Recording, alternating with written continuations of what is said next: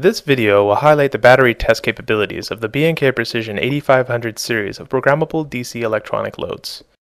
Flexible operating modes and excellent measurement accuracy make this DC electronic load a great choice for testing and characterizing DC power supplies, DC-DC converters, batteries, fuel cells, and solar cells.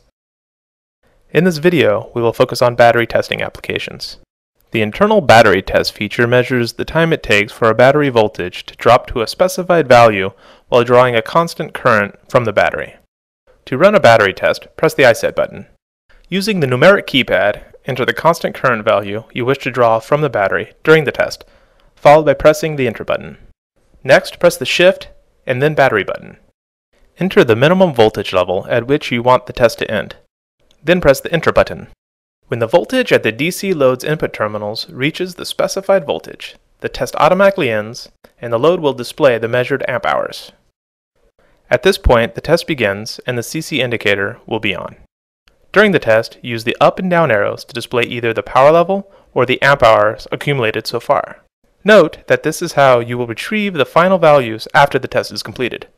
Once the battery voltage reaches the specified minimum value, the test will turn off and you will see the off indicator. Press Shift followed by the Battery button to exit the battery test mode.